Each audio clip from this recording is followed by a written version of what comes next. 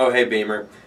And hello, fans. And I thought we'd give you another look inside the Buckeye Show headquarters here, the office. Beanie's yet to come in, but I got a lot of questions about my silly and random sports apparel. It's been talked about many times in the crosstalk with Common Man and Company and T-Bone, and we've talked about it on our show because I've been to a few different places, and I've got the little rule book about, you know, what I'll allow myself to wear. If I travel to a city, like if I go to Seattle, I went to Seattle recently, I'll pick up a Mariners hat at the ballpark, and I've worn that one quite a bit. You know, it's a nice mid-90s Ken Griffey, Randy Johnson, Edgar Martinez, you know, royal blue with the gold S. I like the hat. It's a good hat, so I'll wear it. If it's not a major rival of one of my childhood favorite teams, or if it's not a division member, I will purchase a shirt or a hat and wear it if I like the logos and stuff. So I just thought I'd bring in an example of some of the random sports items that I have, clothing items. And maybe if I work myself up to it, I'll tape something in my actual walk-in closet at home. But that's a big maybe. I don't know if you want me to personal space. I don't know if you want me to come to your house and film you like that. Oh, I'd enjoy it. I would. So let me start off with this old bad boy right here. Go ahead and throw this one on. It's a Champion brand, so you know it's good. God, there was a day when Champion, I think, was the apparel provider of the NBA. I used to remember going to a Champion outlet store in Potomac Mills Mall in Virginia, and they would have a big bin out front of Champion jerseys, like the mesh jerseys with the holes in them. I remember having a Bobby Hurley Kings. I remember having a Chris Webber Warriors. I remember finding like random ones where there would be no numbers on the front but numbers on the back, or numbers on the front and nothing on the back. Like, weird. But this is some silly little shooting shirt, and yes, that is the Utah Jazz. I did live in Utah for a couple of years. There's nothing else to cheer for out there. That's great. And that shirt is great. It's got like a Jazz logo on the back right there. And tramp stamp. Yeah, exactly. This is really nothing that you can go out in public wearing, so it just kind of sits in the closet. Like, who the hell's going to wear this? You can't get away with wearing this. On the Utah front, Double Utah brought in another one, little satin Utah basketball running Utes jersey.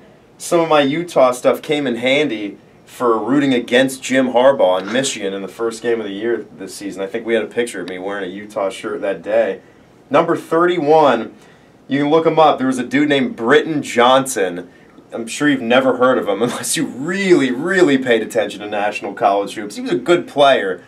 Post Keith Van Horn, would have been like early 2000s. Decent player, but I don't know what the hell ever came from him. He was like a 6'7" dude.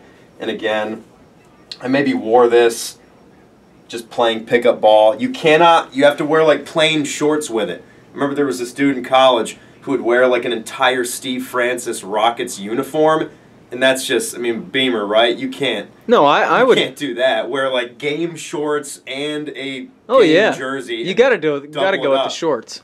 No. You got to do the whole thing. No. Oh yeah. No, that's ridiculous. It's ridiculous. Yeah. Why not? Why not just do it all? If you're gonna do it, you may as well do it right. Heavy on the basketball right here. Another one. Care to take a guess as to who that is? It's just like Ohio State. They pick the numbers of the productive players and put them in the bookstore. Ben McLemore. That year. No. Before that, early 2000s. No. I graduated there in 06. He's still doing it in the NBA. He's still doing it. Wears some slick goggles. He's a glasses guy. Amari Stoudemire? Kirk Heinrich. Oh. Old number 10. Love that guy. Fierce player.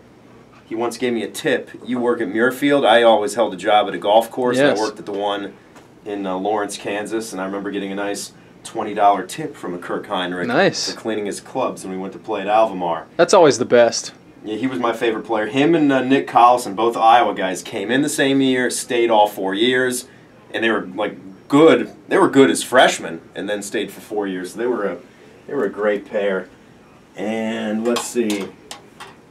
This one I did not even purchase, even though the Bullets were my team growing up in the Northern Virginia area, and then of course became the Wizards.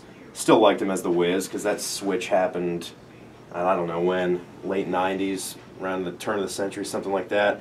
But the authentic Jordan Wizards jersey actually belonged to my roommate in college. For him, this was a totally random sports item, so go figure. It actually made sense for me.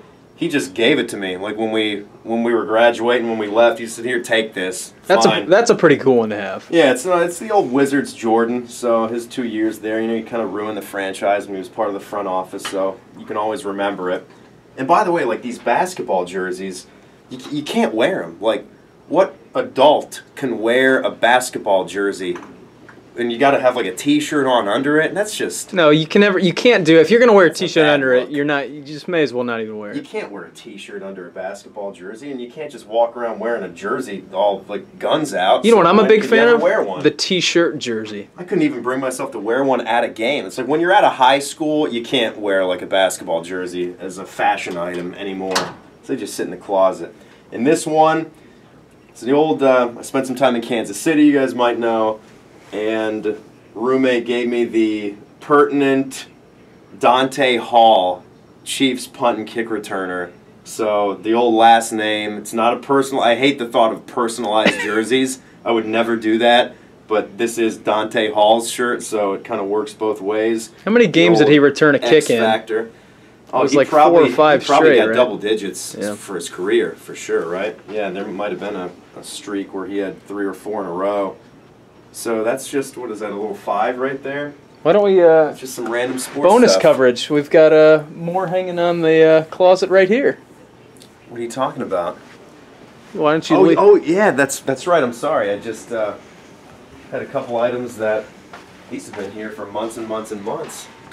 Been here since I started here. Pork Chop, the old producer of Common Man, Common Man's show, mailed these up because he found them in a Marshalls or a TJ Maxx when he moved to Tampa. This turned out to work because this guy just got traded to the Redskins, and I think he's their leading tackler this year, Deshaun Goldson. So the creamsicle, that's not bad.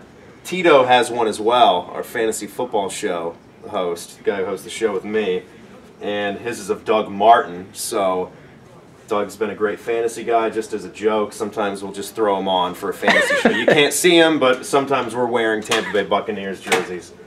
And the infamous Blackhawks jersey. I didn't wear it to a Blue Jackets event.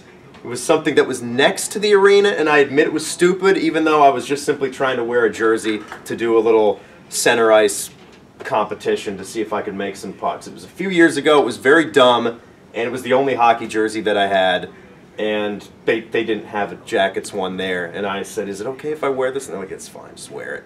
And there was no Jackets player or member of the team there. I wouldn't have done Thankfully. it. But it was still stupid. And I've taken a lot of crap for that. But Yeah. there you go.